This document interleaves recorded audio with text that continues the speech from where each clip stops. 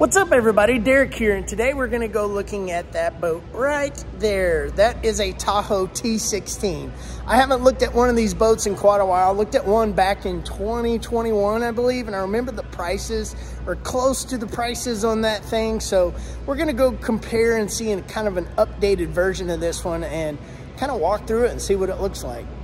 This is definitely not a bad looking boat at all. I mean, these are super light boats. They don't have monster motors or nothing, but they have just what you need to get out there on the water and have fun with a family. You could even convert one of these to be a little fishing boat. But single axle trailer, it's just a 16 footer, but let's see what goodies it's got on it. It's a 2023 T16 Tahoe with a 75, so its total length is 16.5 foot, 75 horse, 13-gallon fuel. The beam's 7'6", and it weighs 2,200 pounds total. Like, that's trailer and all. So 6 people, so a whole family basically. So you, the wifey, 2 kids, and grandpa and grandma, or however you end up going about it, could get out there on the lake and be legal. All right, here we go. $267 per month at 180 months. And I think I remember the other boat was just under 200 back in 2021. I think it was 144 months or something like that. But I think it was 21,000. So look at how much the prices have gone up. But all boats, all vehicles, just about everything has gone up in price. So 32,000, not too extremely bad, but this is a very aerodynamic looking boat. It's gonna cut through water pretty good, but it just won't have as much displacement as some other boats. So with 6 people in there, it could bog down a little bit, but at least it's got a swing away hitch. So you can, I mean, if you were putting it in a garage and it was right up to the nose of that, it's not gonna make it, but a couple inches more. So it could fit in a normal size garage.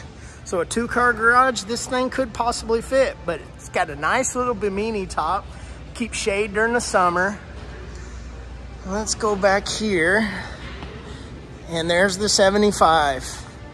Not bad. And a telescoping ladder right there for getting in and out, so you don't got to worry so much. So just bungee cord this thing loose and it'll come right off. Let's see, yeah, just like that, and pop that bungee cord off of there, and you're getting in and out pretty easy. But I'll try and not get on these seat cushions, but it is a nice looking boat. These flip up, got little storage spots back in here, little spot back in here. What's this? Let's see, I don't know if we can get in here. Oh, will it make it? Oh, you can get down in there. So it's got the bilge. Oh man, look at all that room back in there. Wow. So you could potentially put a hatch, more hatches in the floor if you wanted to. It's got all kinds of room down in there.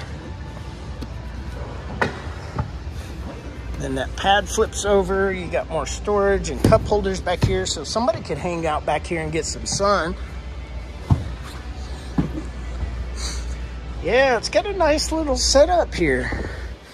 Let's see what we got in here. That flips back. This pops up. More storage. That looks like a cooler, possibly. Yeah, you got plastic right here. So this is a cooler with the drain. And then this pops up. And do these? Nope.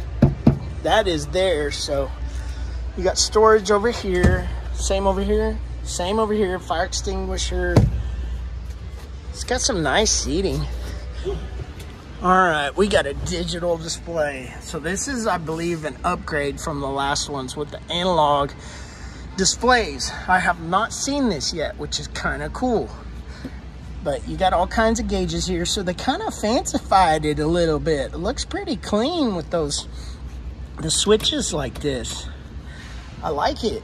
And then throttle right here, so you can really just kind of kick back, put your arms back, and cruise, really.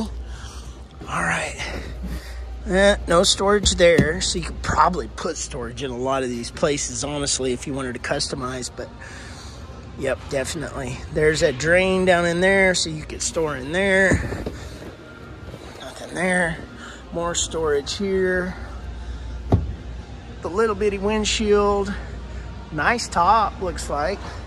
But could you put a trolling motor on here? I am sure there, I mean, the angle's down this way, so I'm sure there's a way where you could make a bracket to level off here. Some way. You could probably put in a aluminum on the bottom underneath this, and then a bottom under on the top here, and clamp it together with some risers to level that off, and you could have a quick disconnect for a trolling motor if you need it. And then when you're not out there fishing or planning on going fishing or doing family stuff for the day, then you can put it away. Just a thought. Well guys, that's a pretty nice boat for what it is for the price, but it's kind of depressing. If you had known boat prices a year, 2, 3 years ago, they have just gone up so much over the years. The inflation, gas, all of those variables that are thrown into there, but that is definitely a good family-sized boat. I mean, a lot of people downsize to John boats and other stuff. Instead of having a bass boat or a fiberglass boat or any of that stuff, well, you want a wakeboard boat, you want a tubing boat, that's a good alternative right there for the price, because those things are even more expensive. But thanks for watching, you guys, and subscribe if you haven't already. Like this video if you liked it, and I'll see you guys in the next one.